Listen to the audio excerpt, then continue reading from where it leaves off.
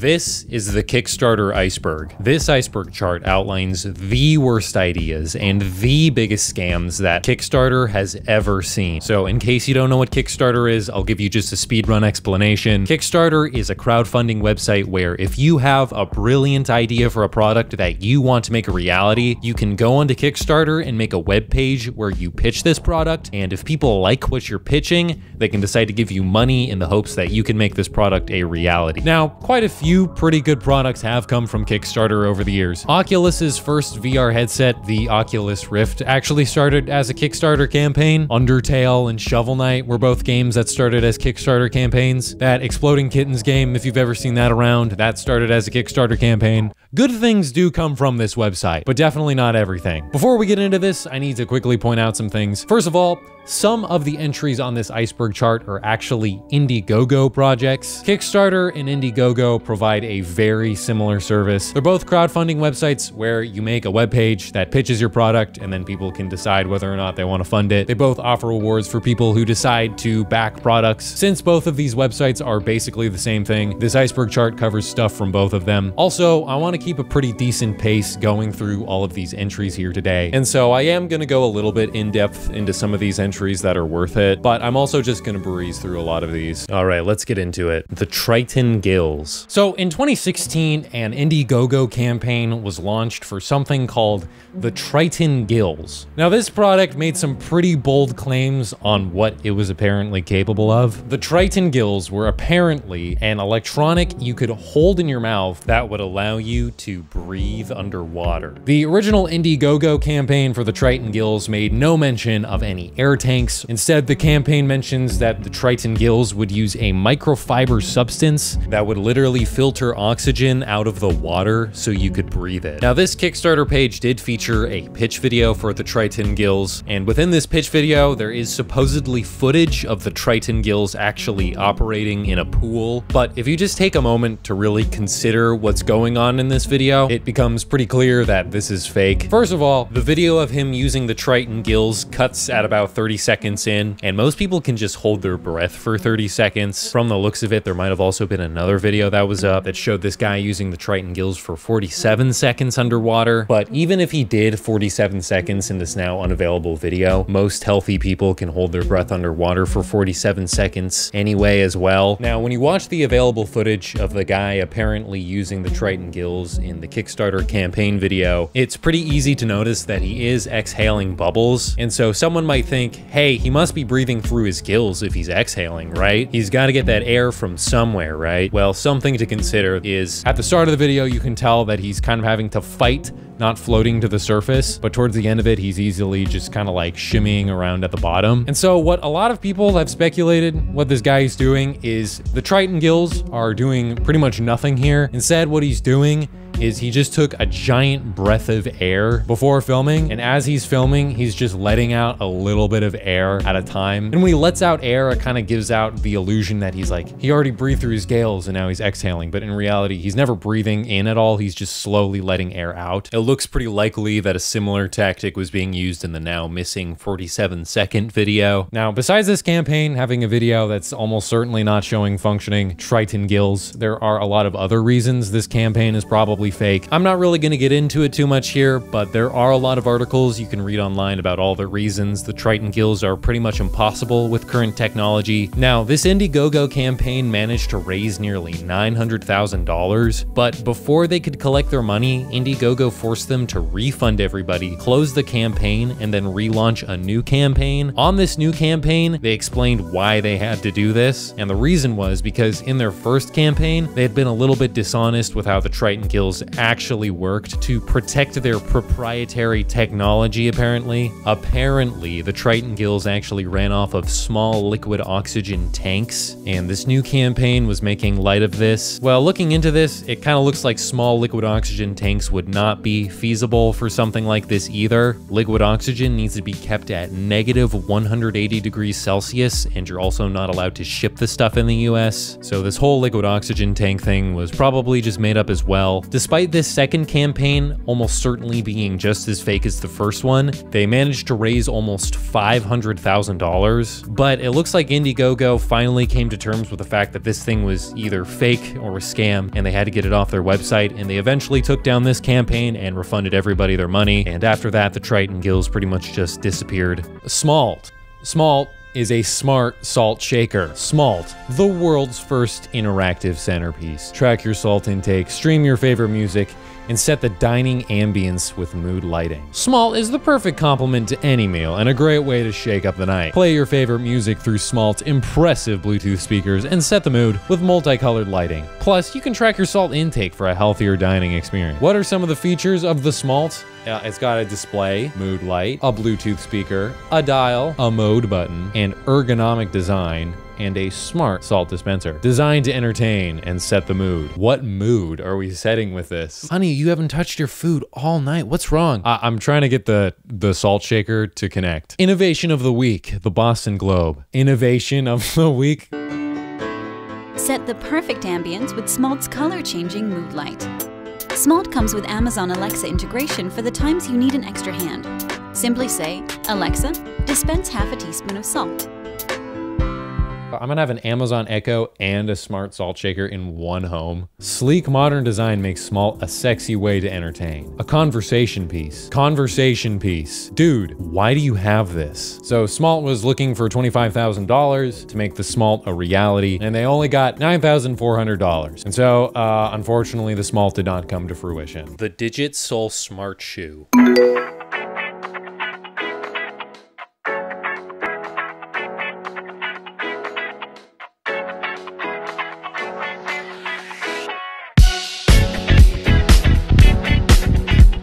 There are people, you would wear these around and you would never, ever hear the end of it. Accurate tracking, auto tightening, coaching and monitoring, 3D walk analyzer, Bluetooth connected, smart heating, cushioning monitoring, battery powered, ultralight, water resistant. And yeah, with all of these awesome features on these shoes, they have to have a battery. So don't forget to plug in your shoes after a long night out. Dude, I won't be able to make it, my shoes are charging. Whether you're a techie who always has the latest gadget, a sneakerhead on top of trends, athlete or health tracking enthusiast, the Smart Shoe is something for you. The Digit Soul Smart Shoe needed $50,000 to reach its funding goal, and it got a little over $114,000. But after the money was collected, there was 3 years of them updating on the progress of the shoe. But in 2019, they just kind of came out with an update on their Kickstarter page where they said that they had canceled the project. Apparently, they had run into technical constraints. They had problems with R&D, and apparently they couldn't make the shoes last long enough to make a product that they thought would satisfy customers. They said that they would be giving refunds to people who funded the project. From the looks of it, quite a lot of people did get refunds, but also reading through the comments on this Kickstarter, it looks like there were some people that didn't get refunds for some reason. Spoonie. This was a Kickstarter campaign for a spoon that had a built-in fan that would cool your food off. Yeah, this one didn't get funded. The Bug Juggler. So what do you think the Bug Juggler is? Take a moment, think about it. All right, place your bets. What do you think it is?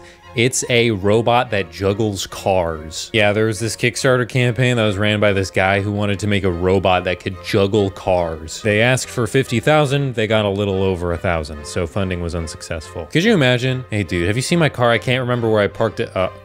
Oh shit. Box. So this was a Kickstarter campaign for a smart bottle opener. So what's so smart about this bottle opener? Well, it will connect by Bluetooth to your phone so that when you open a bottle, it'll automatically send a message to people saying you opened a bottle. So you can let people know what's up. This would be a great gift for that alcoholic friend you want to keep tabs on. So this Kickstarter campaign did actually manage to get funded, and they did actually manufacture these things. So maybe it wouldn't be fair to call this a Kickstarter failure. Maybe we could just call it a societal failure or something. Stompy. So this was a Kickstarter campaign that was trying to make a 6-legged robot. This Kickstarter campaign did actually get funded, but it looks like development of this thing has kind of tapered off. It honestly looks like they got pretty decently far into development. They were supposed to give backers rides on this thing, but it doesn't look like they've ever actually gotten around to it. Dark Skies. So in April of 2014, a campaign for a game called Dark Skies showed up on Kickstarter. Dark Skies, an epic brony dating sim. The game was asking for $7,500 in funding, and the Kickstarter campaign goes on to read, 4 years in the making, Dark Skies is not your average dating sim. It is a journey that spans multiple continents, a quest of good against evil, and a search for true love, fulfillment, and self-discovery, all rolled into one. You're the new pony in town, you've got a lot to prove, and any respect you get must be earned. Most of the ponies in Cirrus City are nice, but they definitely don't trust strangers right off the bat, so you'll have to work hard to get them to warm up to you and build a network of real friends to help you when times get tough. And yeah, as you've probably kind of seen here, the Kickstarter page for this game was really hamming things up. They were saying this game was going to have deep RPG elements, 100+ hours of gameplay. They said that the game was being developed by industry veterans. The in-game ponies were going to have actual voice acting. This Kickstarter campaign also featured a video trailer, and this trailer is narrated by a puppet character that you can barely even understand. What's up, every pony? I go by the handle Psychoactive Charm. And probably the best part of it is when they show off the voice actors that are going to be in the game. My name is Pumpkin Pie, and I'm the smartest pony in the whole school. By my calculations, you'll be falling in love with me. The only question is, will I fall in love with you? What do you want? My name's Jet, and if you touch me, you're dead. You think you had it rough? Try growing up without a father. I'm Starshine. I guess I'm the type of pony who's always staring off into space, wondering if there's something more waiting for a pony like her. It looks like some people were willing to put money towards this game. In fact, according to KickTrack, by day 4, they had already raised over half of their goal. But then things started getting messy. As some of you guys have noticed, the Kickstarter doesn't feel completely serious. It feels like kind of like a joke or something. Before this campaign reached its goal, a bunch of people on different forums around the internet started finding connections between this project and Sam Hyde. Sam Hyde is a pretty interesting guy. Most would probably call him a comedian, but he's done a lot of other stuff over the years. He's also a pretty controversial person, but that's kind of beyond the scope of this video. Just know that his style of humor usually involves trolling and messing with people and stuff along those lines, and creating a fake dating brony sim sounds pretty on brand for him. There's quite a few different connections you can find between this campaign and Sam Hyde. Right off the bat, it's pretty obvious that the narrator puppet character from the trailer is just Sam Hyde's voice. What's up, every pony? I go by the handle Psychoactive Charm. There's very few circumstances where it makes sense to go about it in a roundabout, weaselly, passive way. Also, on top of that, on Facebook, Sam Hyde had mentioned that he was working on something involving My Little Pony, and he was in need of illustrators and game designers. Also, he posted a couple YouTube videos where he was talking about how he needed voice actors for a My Little Pony dating sim that he was working on. I need the hottest girls out there. Hot girls. MDE is doing a brony dating sim. I need hot girls to be the voiceover actresses for the MDE dating sim. There are a bunch of other connections I could mention that people found between Dark Skies and Sam Hyde, but to make a long story short, a lot of people in the brony community came to realize that Sam Hyde was actually behind this project. After 4 days into the campaign, funding for the project really seemed to taper off. In fact, there ended up being quite a few refunds even, and this was probably at least in part due to a lot of bronies realizing that Sam Hyde was actually behind this project. Funding for the Kickstarter project was canceled on the last day, and from what I can tell, everybody got refunds. Now, kind of an interesting part about this is it looks like a lot of people online were under the impression that this was just like an attempt to scam people out of money, and there wasn't ever actually a Dark Skies brony dating sim. But Sam Hyde has gone on record saying that he was actually trying to make this game, and he wasn't just gonna try and like do a rug pull and run with the money. So there's people now still like bronies who like look at this thing that was going to scam them. The thing is I would have made it into a game. Yeah. Like I didn't want to get a class action lawsuit from these people that didn't have a game developed. I was going to actually make a fucking game. It would have been like hilarious, but The Ouya. So in 2013, a Kickstarter campaign was launched for a game console called the Ouya. When it comes to the main selling points of the Ouya on this Kickstarter, one of the big selling points was the Ouya was supposed to be a console that would be really easy for indie developers to get their games onto. It would be an easy way for indie developers to make their games playable on a TV without having to try and put their game onto the Wii U, PS4, or Xbox One. Another one of the major selling points of this console was that it was pretty small. It was like yay big, could easily fit under your TV, and they said that the controller for the thing was really nice. It doesn't really seem like that ended up being the case, but that was one of the things they were trying to sell people on. It was pretty cheap at only $100. This $100 price tag comes at the cost of this thing's performance. It's not very powerful. The processor in this thing was basically on par with like mobile phone processors at the time. I guess kind of the idea was the thing didn't really need to be too powerful though. It wasn't really supposed to be playing AAA games. It would be playing like small indie games or whatever. Now, this Kickstarter campaign asked for $1 million to make this thing happen, and it actually managed to receive $8 million. I mean, based on that, it looked like the Ouya might find some success. The Ouya did actually release later in 2013. However, after the thing actually dropped and came out, and it turned out that the console actually kind of sucked. Most reviews of this thing said it was pretty mid, if not just kind of straight up bad. A lot of people seem to really hate the controller on this thing. Some said it felt cheap and flimsy and had squishy buttons and it would just fall apart while you're using it. The console also didn't really have a lot of games on it that would really make it worth buying. Of course, it wasn't really hard for any developer to just put their game on this console, so there ended up being a lot of stuff that just wasn't very good at all. And although this console did have some good indie games, there weren't really enough to justify buying this thing, especially considering that you could probably play these games on PC and mobile anyway, and the big name consoles at the time were starting to embrace indie games more and more. The Ouya ended up selling around 200,000 units. This really wasn't enough to keep the company afloat. Ouya ended up selling off all of its assets just 2 years after their console launch. Although in the end, Ouya did manage to actually release a console, the public reception on this thing was pretty bad, and a lot of people would probably feel pretty comfortable calling this thing a failure. And the Ouya is kind of regarded as a joke in a lot of gaming communities online nowadays. Backmeal. So there was this Kickstarter campaign for this app called Backmeal, and I guess what this was supposed to be was an app people could sell food on. It kind of looks like this app was trying to get people to sell their leftovers on this app.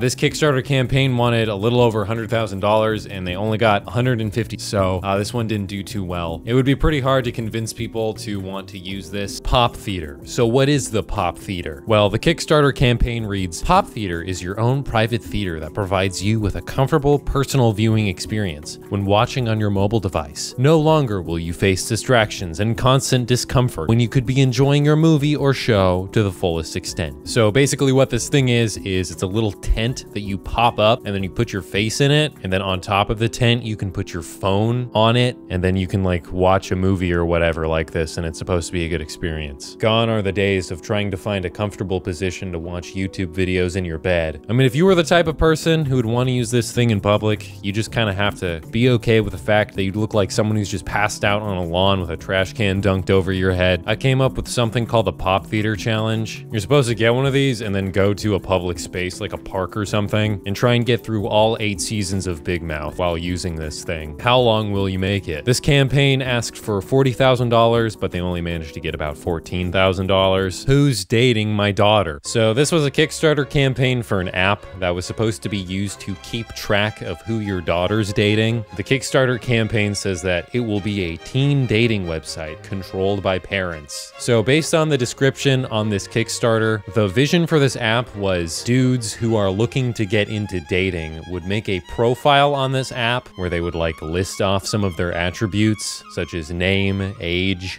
GPA, hobbies, does he drive, and sports activities. And then I think what would happen then is then parents can leave reviews on past dates that this guy has gone on with their daughter. I don't even think the vision is daughters would be leaving reviews. I think it would be parents who would be leaving reviews. And then the Kickstarter says that the things that the parents would review the dudes on would be punctuality, politeness, and demonstration of respect. They could also leave reviews on things like tattoos or piercings. Yeah, so this Kickstarter campaign asked for $150,000 to make this app a reality, and they got $2. The Sauceman Satchel. So this was a Kickstarter campaign that was for a satchel that was designed to hold sauces. It was targeted at people that really needed to carry their sauces on the go. This Kickstarter campaign was headed by a guy who played in Tenacious D. The Sauceman Satchel never did reach its funding goal, but it looks like some satchels might have gotten manufactured anyway, or something at least close to them. So maybe you can still find one around somewhere or something. The Air Umbrella. So there was this Kickstarter campaign that was trying to get funding to make an air umbrella. The air umbrella was supposed to shoot a gust of air out the top of it to block rain from hitting you. This Kickstarter campaign asked for $10,000 in funding, and it managed to get over $100,000 in funding. I'm pretty sure a normal umbrella would be more practical than this thing in like pretty much every way. But let's say it's not about the practicality. Let's say you wanted the air umbrella because, I don't know, it would be a status symbol. Well, about 2 years after the campaign was funded, they just posted an update on the Kickstarter saying that the project was canceled. In this update, they mention issues with mass production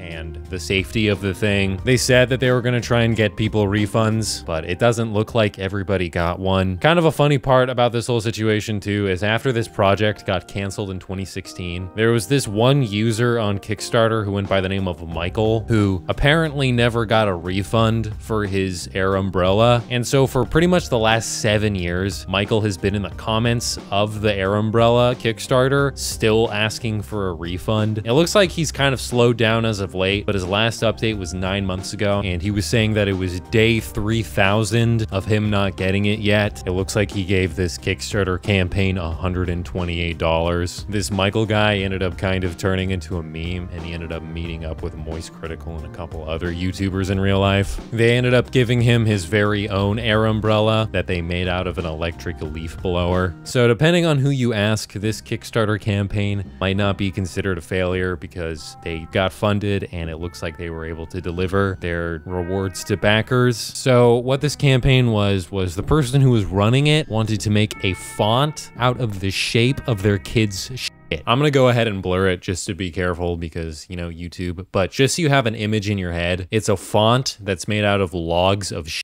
So if you backed this campaign, you'd get postcards that use this font, or apparently they were also selling letter magnets that use this font. I think this campaign was supposed to be like cutesy and funny or whatever, and that's how some people probably look at it. But I'd also imagine quite a few people would find this just straight up weird. I don't know, moving on, I don't want to talk about this one anymore. Chip Smart Cookie Oven. So this was a Kickstarter campaign that was for a smart cookie oven. It was this kitchen appliance that was dedicated to making cookies. They were also trying to sell a cookie dough subscription along with this thing. I think kind of the idea of this thing was you would use it if you just wanted to make like 3 or 4 cookies at once and not a whole batch. Honestly, I think this is a little bit of a silly thing because, you know, just because you have a big oven doesn't mean that you can't put like just a few cookies in the oven. You don't need to make a whole pan's worth. You can just make 3 or 4. You don't need a dedicated appliance. I guess maybe if you're like a college student or someone who doesn't have an oven, then maybe you could justify this thing if you were really a cookie connoisseur. I don't know. Maybe I'm just a hater and the smart cookie oven really is the future. Oh, never mind. Yeah, this thing did get funded, but they ended up canceling the project. It looks like most people got refunds. So the Coolest Cooler is probably one of the biggest debacles to take place on Kickstarter. The Coolest Cooler was basically supposed to be a cooler with a bunch of different accessories on it. Built onto the Coolest Cooler, there was going to be a bottle opener, extra storage for plates, gear tie down, LED lights, a USB charger, a waterproof Bluetooth speaker, and a blender. The Coolest Cooler asked for $50,000 in funding, and it managed to get $13.2 million. People wanted this goddamn cooler. In fact, at the time, this was actually the biggest Kickstarter campaign ever. It had raised more money than any Kickstarter campaign ever before. If you donated $185 to this Kickstarter campaign, they said that they would give you your very own coolest cooler, and 50,000 people donated at this $185 tier. So they had a lot of coolers that they had to make. But after this thing raised funding, it basically just turned into a never-ending fiasco. Explaining all the things that went down with this thing would take quite a while, so I'll just keep it brief and hit the main points. After this thing got funded, they really struggled to get the manufacturing overhead to make this thing. They weren't able to manufacture the thing at the price that they wanted to. Also, there was a point where they were selling coolers on Amazon before all of the people who would back the project had gotten their coolers, and this left some backers pretty upset. Ultimately, all of these shenanigans kind of eventually led to the Oregon Department of Justice investigating the coolest cooler. They ended up reaching a settlement where they were going to force the coolest cooler to give back refunds to people who never got their cooler, but it was not a full refund. Most of the time, they only had to give back $20 to people who had bought the $185 cooler, and in some cases, the refund was even less than that. Let's just take a look at some of these endgame stats. 20,762 people never received their cooler. Those who did not receive coolers were entitled to $20 in compensation. However, just 7,232 actually received the money. Another 13,530 did not receive their cooler or their $20. Star Citizen. Not to be confused with Starfield, it's Star Citizen. So in 2012, a Kickstarter campaign was launched for a game called Star Citizen. This game was going to be developed by a company called Cloud Emporium Games, and the lead developer of this game would be a guy by the name of Chris Roberts. Chris Roberts is a guy that's been in the game industry for quite a while now, and he's put out quite a few pretty good games over the years. Probably the most notable video game to come from this guy is the Wing Commander series. The first game released in 1990. It was pretty good, and it was pretty innovative for its time. And so for many people, seeing Chris Roberts lead this project probably made them feel like this project would be worth backing. So what is Star Citizen? Well, based on what this original Kickstarter outlines, the vision for this game was pretty ambitious. To kind of give a summary of what this Kickstarter describes this game as, they kind of describe it as this space simulator exploration type game. They said that the game would have a persistent universe, meaning like even when you log off the game, stuff is still going on in the universe. The game was also supposed to be like really detailed as well. Like for example, the cockpits of all the like spaceships in the game would be fully modeled out. The game was also supposed to have a pretty enormous scale. Like for example, in one of the original trailers on the Kickstarter,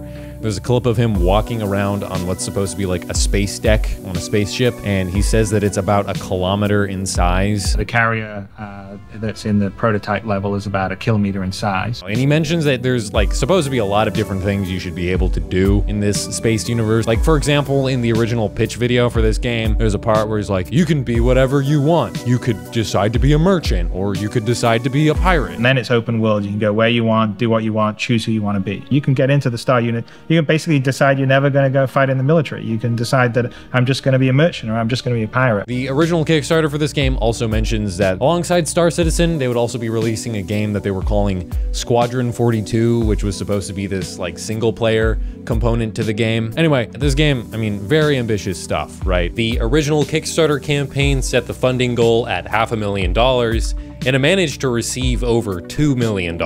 Also, the campaign suggested that the game would release at some time in 2014. That was, you know, almost a decade ago now. Now, is the game out right now? Sort of, kind of, not really, but also kind of. Starting in 2014, they started releasing bits and pieces of the game through different modules and updates. They've continued to push out more mechanics and things for the game in different updates and modules for almost the last decade now. And this approach to releasing the game over the years has definitely not made everybody happy. From the looks of it, it doesn't really look like Cloud Emporium Games is gonna ever just do a straight up release of the game ever. They're just gonna continue updating things. Oh yeah, and Squadron 42, the single player component of the game, there has been no release of that at all, and there's no projected release date of it either. Only the open world persistent universe aspect of the game is out right now, and online there are a lot of different opinions on the current state of it, but we'll get into that more in a second. Now, one of the biggest things that you kind of have to talk about when it comes to Star Citizen is the fact that this game raised more than, well, $2 million. If you go to robertspaceindustries.com, which is basically like the official Star Citizen website or whatever, according to this website, as of the time of me making this video, they've raised nearly $600 million. So how do they manage to raise $600 million? Like, where is this money coming from? I've seen differing things on exactly how this figure is calculated and what it includes and what it doesn't, but there are quite a few different places Cloud Emporium Games has gotten money from over the years. First and foremost, when you buy the game right now, you have to buy like a $45 starter pack. And so I think anyone who's bought the game right now, that money goes towards this funds raised thing. But probably one of the most controversial sources of money that Cloud Emporium Games has raised that goes towards this number is, over the years, Cloud Emporium Games has been selling in-game ships for Star Citizen, but buying these ships, it's no regular DLC. Some of these things will cost more than a car payment. Some of the ships that they're selling will go for over $1,000. Now, you don't need to buy a $1,000 ship to play this game. You can just buy a cheap starter ship and just kind of work your way up, but people do buy these things. Like I mentioned, the game is kind of out right now. If you go onto the Star Citizen website, you can buy one of the starter packs that comes with one of the starter ships. You download the client and you can get in and you can play the game.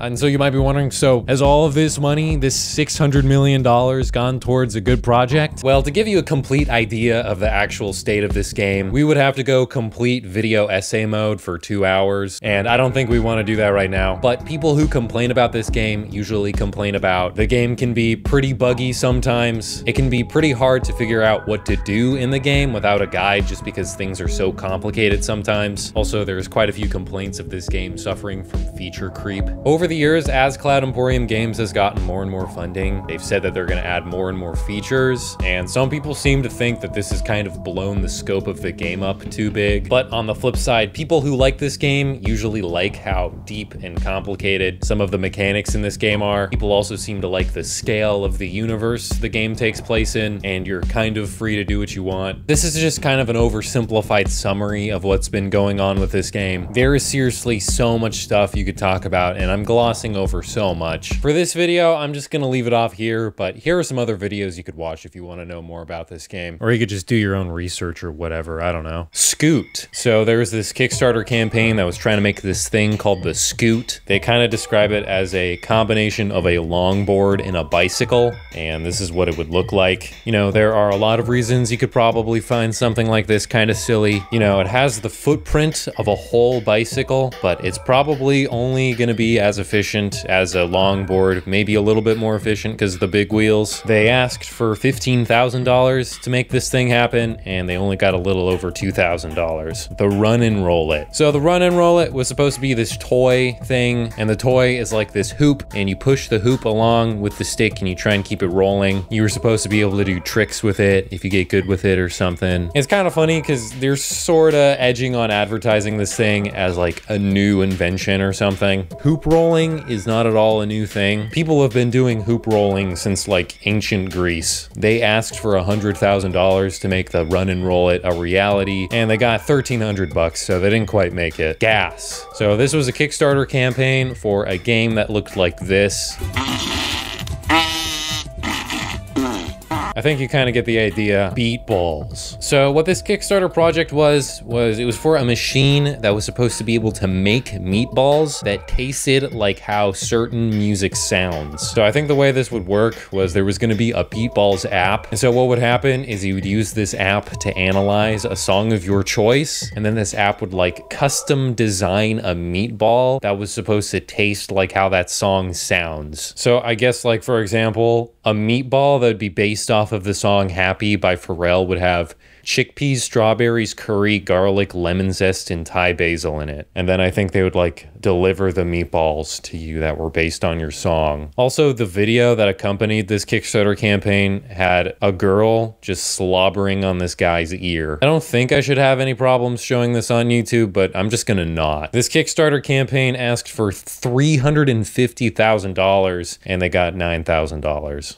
The Scarp Laser Razor. So in 2015, a company called Scarp Technologies launched a Kickstarter for something they called the Scarp Laser Razor. It was supposed to be a razor that instead of using like physical metal razors, it would use lasers to cut your hair. Shaving as we know it is far from perfect. Whilst working on lasers for cosmetic and medical purposes, I wondered, could I put this technology to better use? I wanted something that would benefit every single one of us.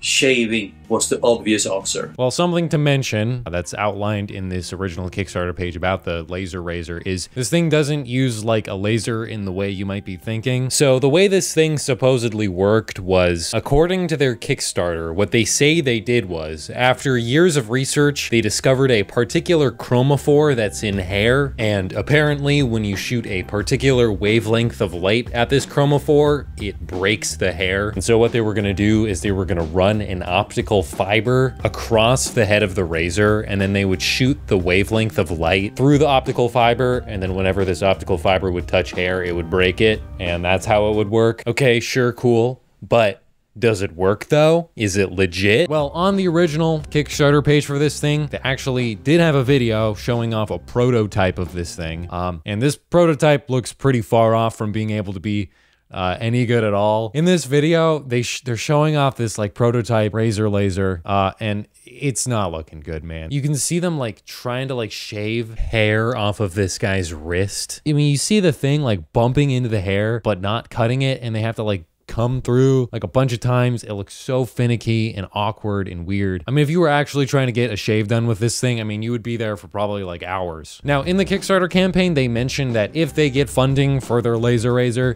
they'll be able to get a higher quality fiber in manufacturing, and they'll be able to mount the fiber on the razor better. And so supposedly, if they got their funding, they'd be able to deliver a razor that works better than the one that they showed off in the prototype video. Well, it looks like a lot of people believed them on that, because this thing got over $4 million in funding. But before the funding period ended and Scarp was able to collect their money, Kickstarter came in and suspended the project. Why did they suspend the project? Well, according to an article by The Register, the reason they canceled this Kickstarter project was because all Kickstarter projects require a working prototype, and I guess this prototype didn't meet their standards. I wonder why. Also, a little bit later down the line, Scarp Technologies went on to say that Kickstarter kicked them off of their platform because they didn't like the fact that Scarp said that their prototype was going to be different than what the actual product was going to be. Here's kind of where the funny part of the story comes in. Less than a day after this campaign was suspended on Kickstarter,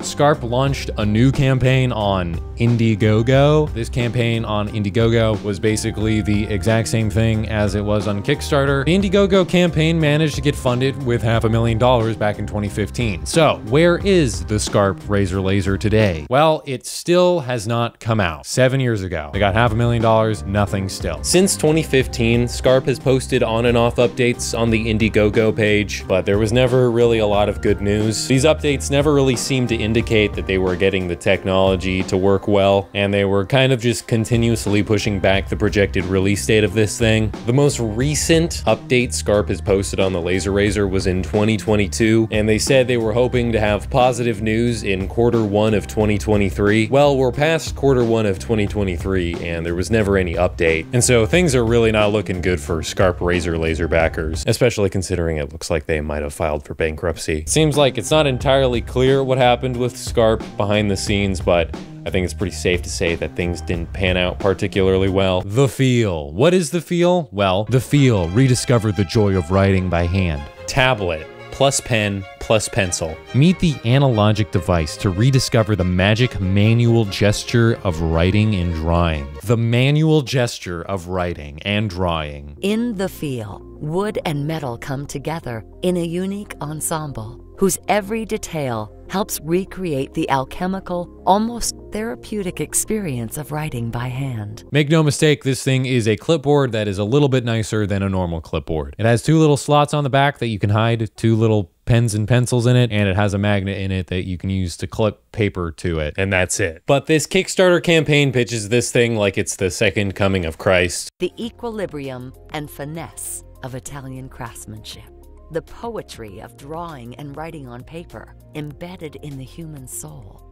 the discretion and elegant neatness. Yeah, I'm gonna stop it there, but kind of this whole ad is like this. I mean, in this video, they're talking like it's 2007 and they're announcing the iPhone for the first time. Oh, but this campaign gets even better than that too. If you want one of these things, you need to back the campaign for a minimum of 199 euros. This is what that looks like in USD. And that doesn't even come with the pens and pencils. To get the full kit, you need to pay at least 249 euros, which looks like this in USD. And apparently this is a good deal because the retail price for the thing is supposed to be 499 euros, which looks like this in USD. It's a slab of wood with 2 slots in it and a magnet. No, they don't say anything about it being made out of like a nice kind of wood or anything. I mean, if I was paying $218 for this thing, this would need to be made out of some like rare Amazonian petrified 9-grain papaya wood or some crazy thing like that. This Kickstarter campaign asked for a little under $5,000 and they actually managed to break this and they got like $8,000. But before the funding period ended, Kickstarter ended up just suspending this thing, which is ironic considering this thing managed to get onto the Projects We Love page for Kickstarter, which I think is curated by Kickstarter. Now, as far as I can tell, it's not completely clear why this project got suspended. We can really only speculate on what happened. Some comments on Reddit suggest it might be possible that the funding was being artificially inflated by a select few people. Something like that happening would lead Kickstarter to step in and suspend the project. Also, apparently, this Kickstarter campaign was fully funded within under an hour, which honestly to me feels kind of suspicious. Maybe someday we'll get a better explanation on what happened here. The Gordinator. What is the Gordinator? Well, according to their Kickstarter page, the Gordinator might be the most important project you have ever looked at. This Kickstarter campaign, made by a man by the name of Bartley Scarborough, and apparently he also has a team working with him, claims that they've invented a machine that can create infinite electricity, and they're calling it the Gordinator. So how does the Gordinator apparently work? Well, they don't go into too much detail on this Kickstarter page because they say they don't want people to steal their idea, but they let on a little bit how they say this thing's gonna work. I'll just read you how they explain the Gordinator working. This Kickstarter page has this picture of a roller coaster on it, and then they say, look again at the above picture, which is that of a roller coaster going downhill. This is the exact principle of the Gordinator. A Gordinator is simply a roller coaster with no riders, and you guessed it, many more wheels than a conventional roller coaster. When a roller coaster is pulled up to its highest point by a winch,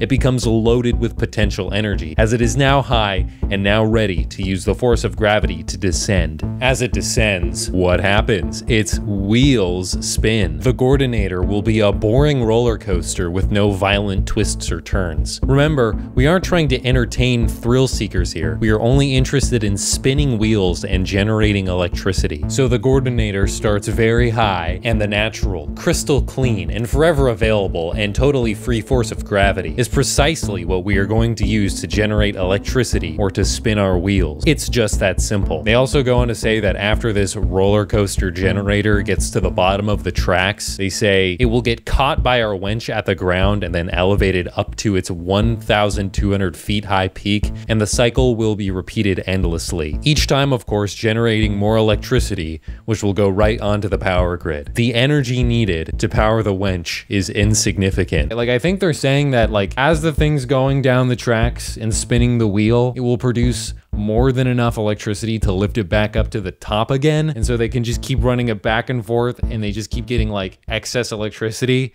And that's the infinite electricity glitch they found. Could you imagine if this was like the biggest moment in history and it was just a guy on Kickstarter who was like, yeah, so if you just give me like $1 million, I can give humanity infinite electricity forever. Obviously, I'm no scientist, and harass me in the comments if I'm wrong, but I'm pretty sure the reason something like this wouldn't work is because of what the laws of thermodynamics say. The first law of thermodynamics says that you can't get more energy out of a system than you put in, but they're saying the Gordinator does basically exactly that. The Gordinator team wanted $100,000 to make the Gordinator happen. They got 9. So we didn't get to see this thing. I don't know. Why is it called the Gordinator? The Gordinator.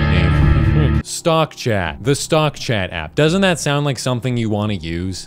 So there have been 3 separate Kickstarter campaigns for this thing called Stock Chat, and all 3 of them have not met their funding goal. So what is Stock Chat, you might be wondering? Why aren't they reaching their funding goal? What's going on here? So the way I think Stock Chat is supposed to work is you sign up for a Stock Chat account, and then what you can do is you can like sign in to what are basically like security cameras just around in places. And if someone walks in front of this security camera, you can like send them a message if they're also a Stock Chat user. And so you can kind of just sit and watch these security cameras. And if someone that looks interesting to you walks in front of this security camera, you can send them a message if they have a Stock Chat account. They advertise this thing as like a way to make friends, but I don't even know. How would you even start a conversation? Keep in mind, the people you're gonna meet on this app are just completely random people you're watching on camera. They might have no idea you're watching them and you're just sending them a message. Like seriously, what would your opener be on something like this? Hey bro, I'm looking at you on cam right now. If it goes hard. I don't know who this is for exactly. I kind of get the feeling that most people would find this whole thing pretty creepy. The Kickstarter page mentions that anybody can like decide to add their security camera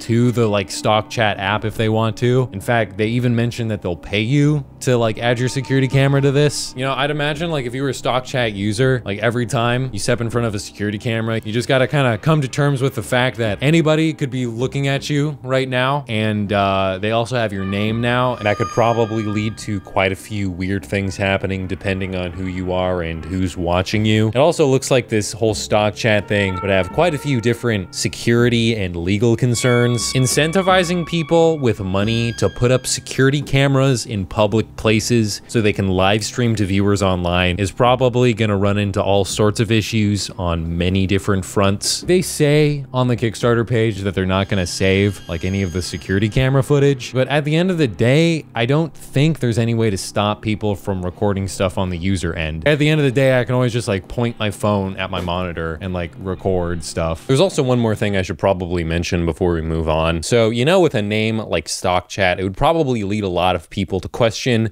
who the target demographic for this app would be. However, I'm pretty sure the people behind this app are not native English speakers. And when they named the app Stock Chat, they didn't fully understand the connotations of the word stock. In fact, on their most recent Kickstarter, they made a comment where they said that they were going to change the name of the app to Watch Chat App. It looks like they've been trying to transition the project to be under the name Watch Chat App now, which I would say is probably a better name. You know, it's a little bit less overtly creepy than the name Stock Chat, but it doesn't really look like they've gotten particularly far with the project overall. Their website right now is really bare bones and has pretty much nothing you can do on it. They have a sign-in page on this website, like you can set up an account with them. I thought maybe if you set up an account, there might be more to see on this website. So I tried setting up an account, but it never worked. So I don't know what's going on here. Clean Cloud Power. Yeah, this one's really dumb and just like one of the hardest scams on here.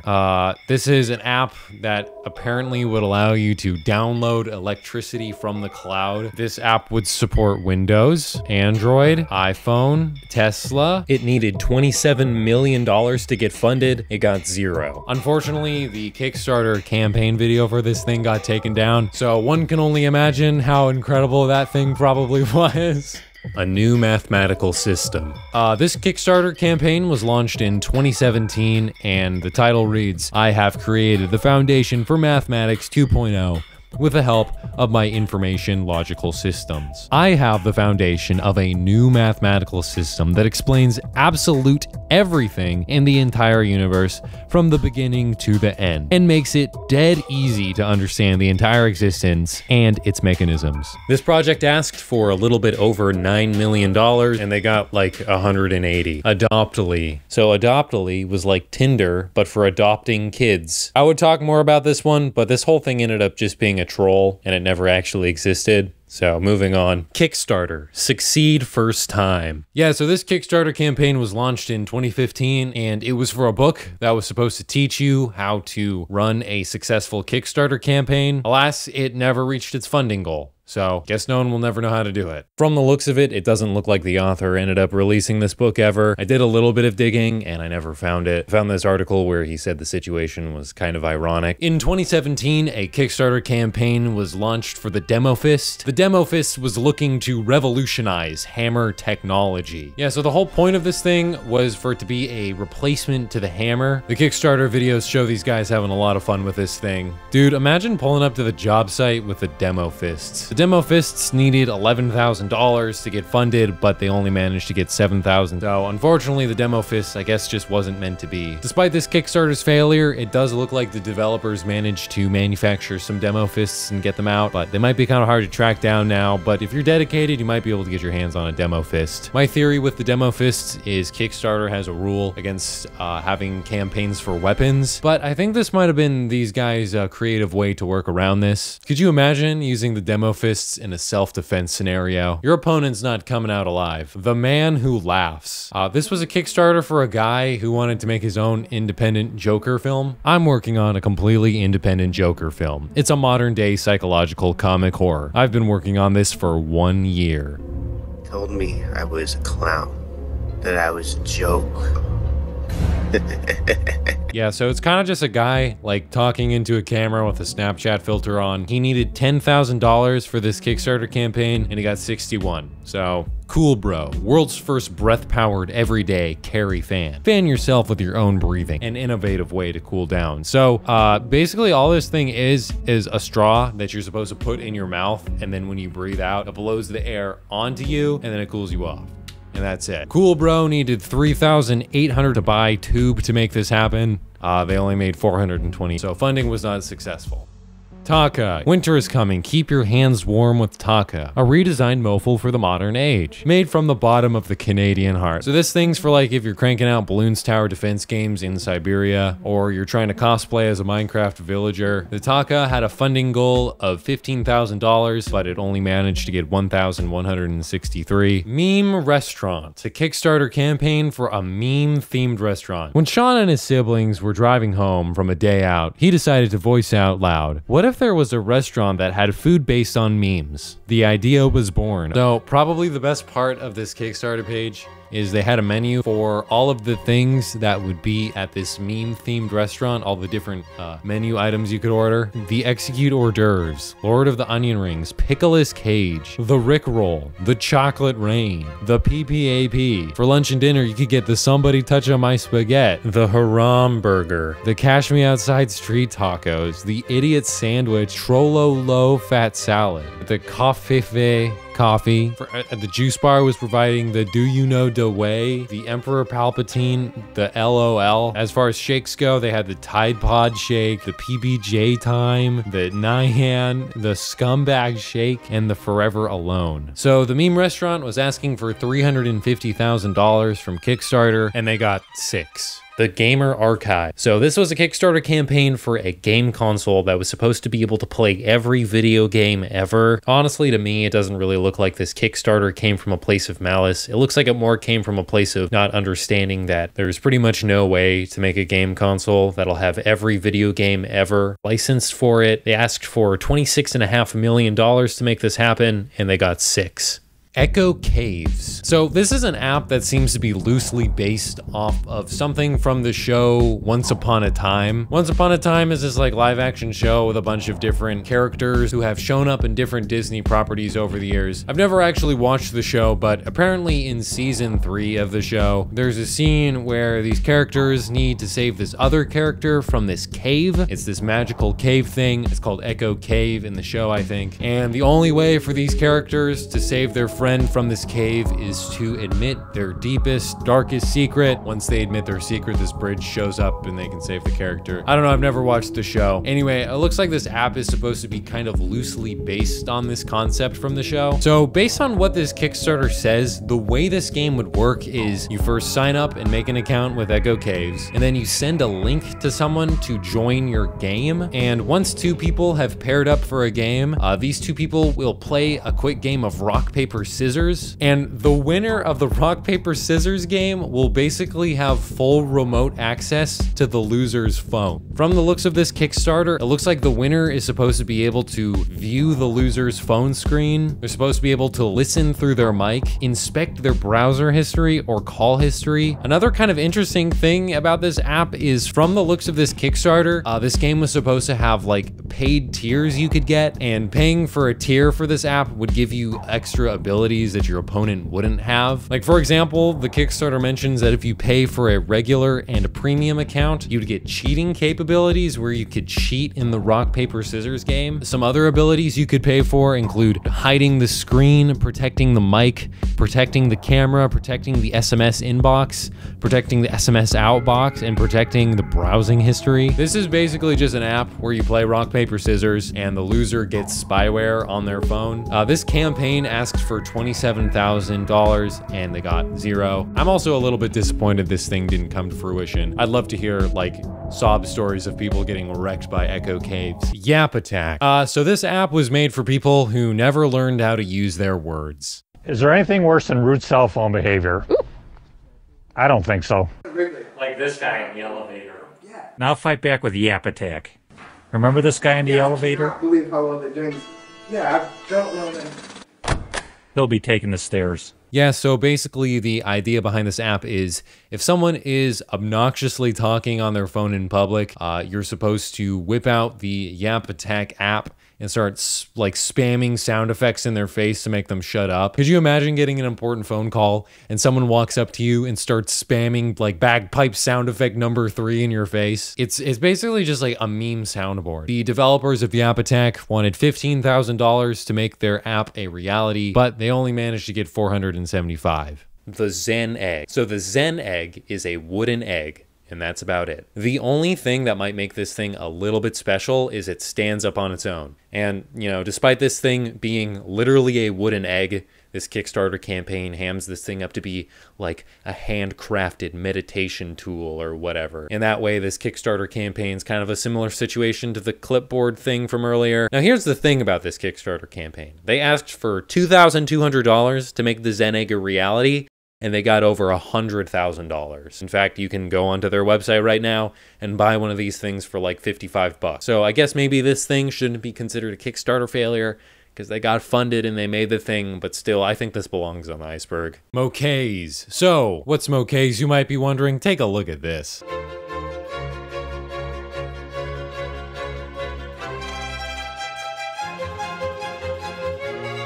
Mokays, your mobile.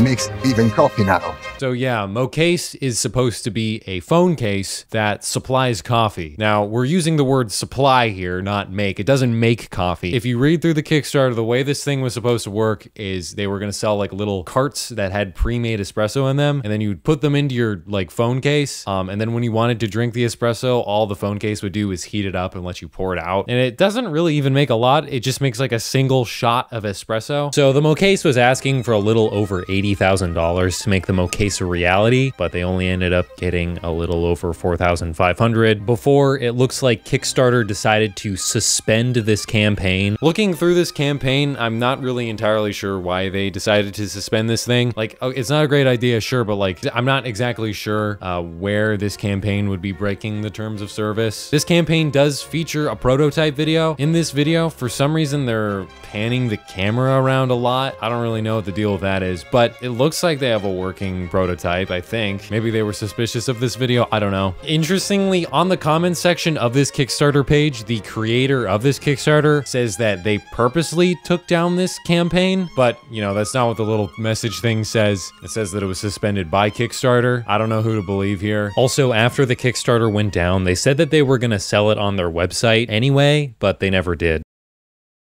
September 11th Redux. So just a little context. has become the subject of quite a few different conspiracy theories over the years. Out of all the different conspiracy theories about this thing, there's kind of like a genre of conspiracy theories that don't believe the planes actually hit the towers. You know, floating around the internet, you can find conspiracy theories about there being missiles or holograms or lasers. You know, there really are countless conspiracy theories out there.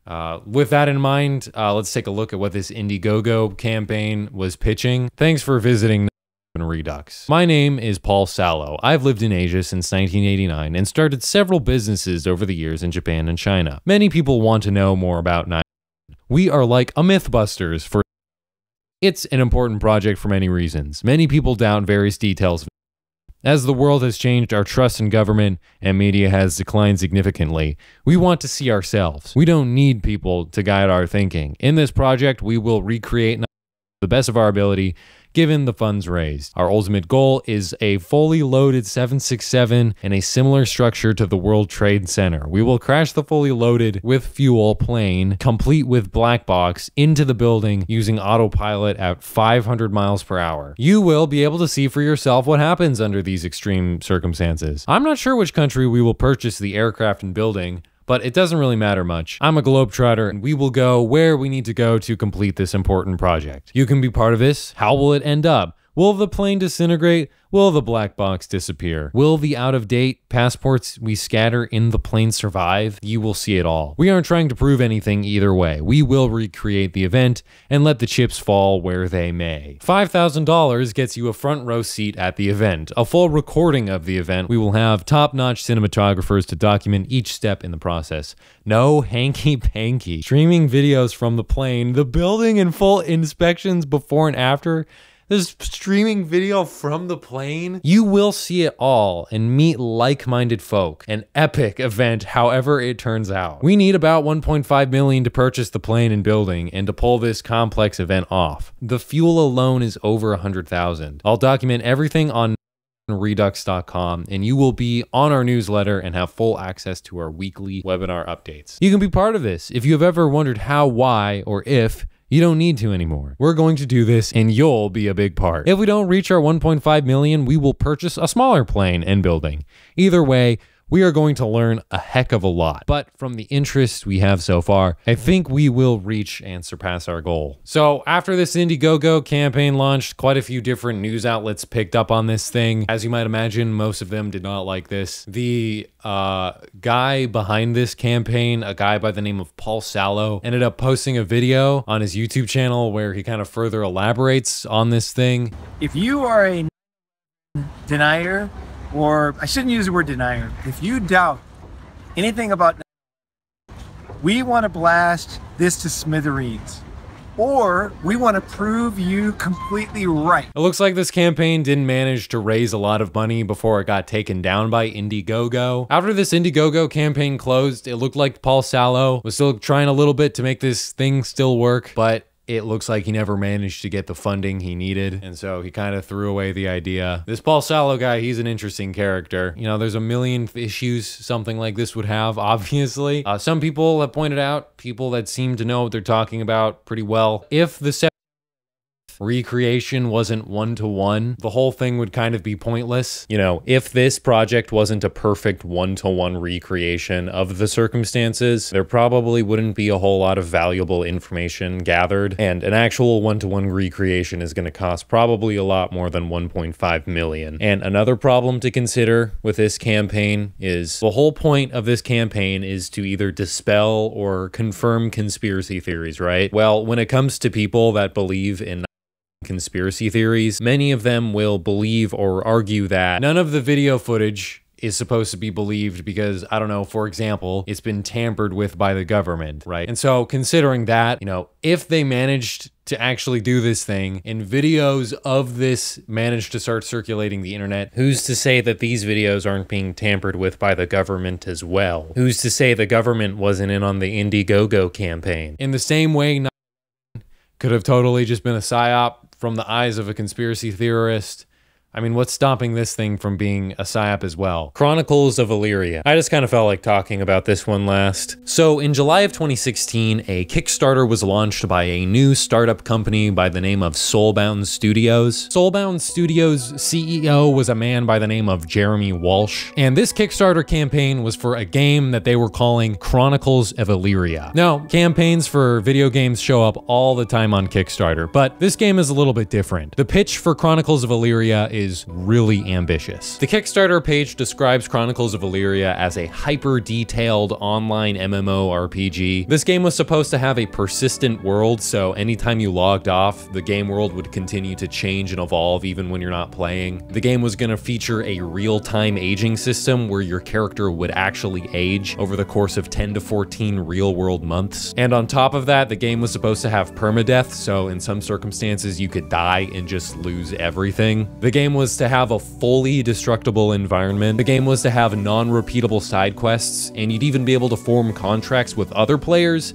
to put them on quests for you. There was supposed to be a system where you could build towns and marry people, and you could have kids, and the game was going to have this medieval social hierarchy system where you could become like the lord or the king of a town. There would be no mini-map. You would have to make your own maps, and so you could even make like fake maps and give them to people to sabotage them. There were to be survival mechanics, like you would need food and water, and you'd have to wear warm clothes in cold environments. I could keep talking about all the different features this game was supposed to have, but it just goes on and on. It sounds like almost like a life simulator. The Kickstarter campaign asked for $900,000 from backers, and they actually received $1.3 million.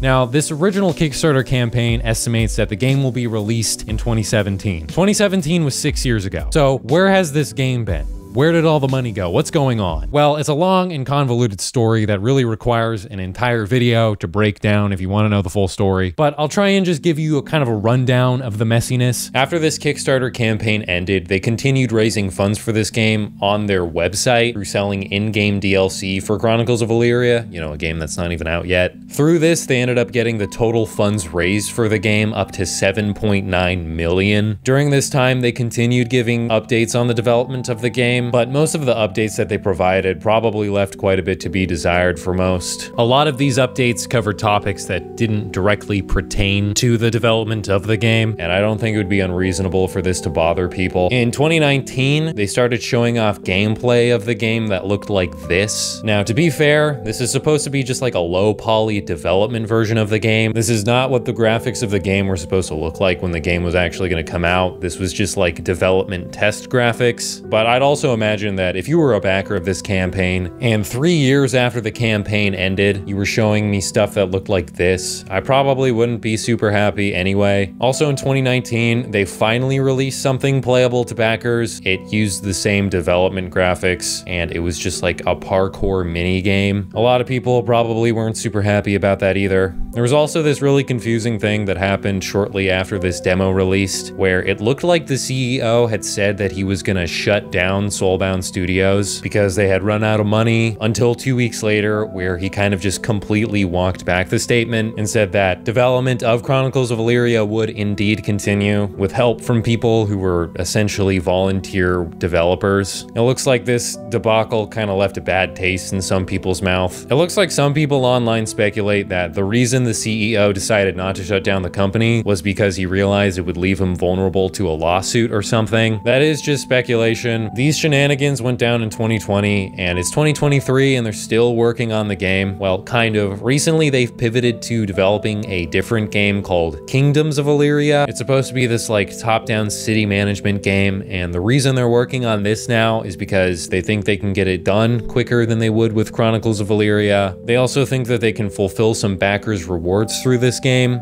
and also all of the things that they're designing for Kingdoms of Illyria will eventually find their way into Chronicles of Illyria anyway. And so this Kingdoms of Illyria game is supposed to kind of be a stepping stone to Chronicles of Illyria. There's so much more you could talk about when it comes to the development of this game. It's been a mess. I've been keeping up with this game for a little bit now, and if you asked me, I'd kind of say the failure of this game so far ultimately kind of comes down to This game is probably too ambitious for its own good. $8 million is probably not enough money to make something like Chronicles of Valyria a reality. It also kind of looks like the CEO of this company probably bit off a little more than he could chew and didn't plan ahead particularly well. Will Chronicles of Valyria actually ever come out? Who knows? And even if it does come out, who knows if it will look anything like what the original Kickstarter pitched. Who knows though, maybe Soulbound Studios will have a comeback. And that was the Kickstarter Iceberg. There were some scams, there were some failures, and there were certainly some shenanigans. If you like what you saw, please subscribe, it really helps the channel out. Link in the description for the official Parallel Pipes Discord server, and check out my second channel. I'm going to be uploading something pretty interesting there soon. You won't want to miss it.